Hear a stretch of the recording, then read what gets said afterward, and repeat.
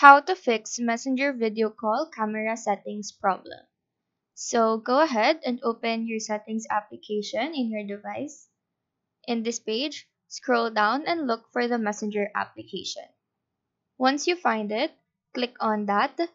These permission settings will then show, and what you want to do is to make sure that this toggle for camera is turned on.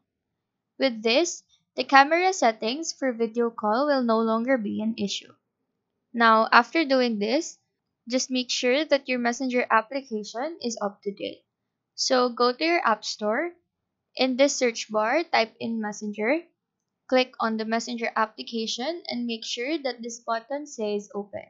If it says Update, then go ahead and update the application first.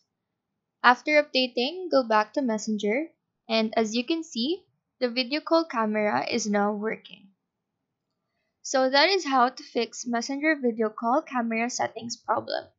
Do let us know if this video helped you out, and if you have any questions, feel free to drop them down below. Thank you for watching and have a nice day.